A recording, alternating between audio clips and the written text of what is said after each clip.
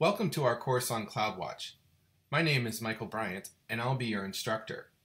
In this course, we're going to take a detailed look at AWS Cloudwatch.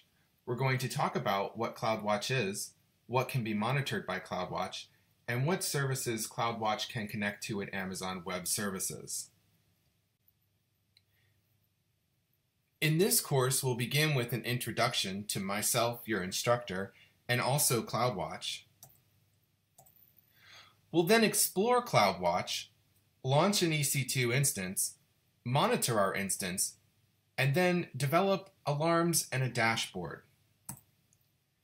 We'll also do a wrap-up to let you know how you can get more information about Cloudwatch.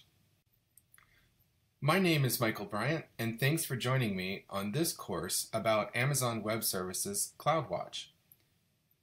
You can reach me at LinkedIn at the address on your screen or via the website listed below.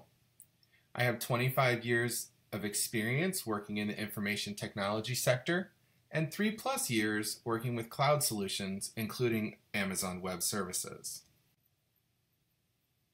This course was designed to be very inclusive. This will allow solution architects working towards their first AWS certification to gain value from this course, and also anyone concerned about monitoring data or AWS recurring billing. To fully participate in this course, you should have an Amazon Web Services console login, general knowledge of how to launch an Elastic Compute Cloud or EC2 instance on either Linux or Windows, and, as always, you should view the Cloudwatch documentation at the link on your screen.